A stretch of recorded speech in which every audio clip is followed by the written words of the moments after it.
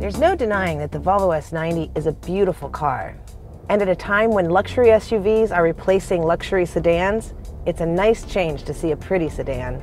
But in order for this aspiring newcomer to deserve a place among other $60,000 luxury midsize sedans from Audi, BMW, Mercedes-Benz, and even Jaguar, it needs to match them on refinement and performance.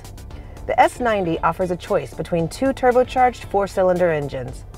All-wheel drive comes standard with the turbocharged and supercharged T6, and will eventually be offered on the less powerful turbocharged only T5.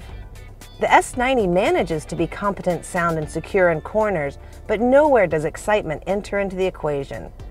There's no reward of a sporty and athletic driving experience when you get to step on it. Things look up on the inside. The S90's cabin is gorgeous.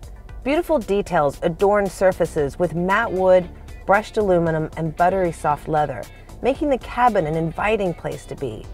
It's uncluttered, yet luxurious, managing to be thoroughly modern and decidedly unique. Many strong suits carry over from the S90's XC90 SUV sibling, including very supportive front seats and a roomy back seat.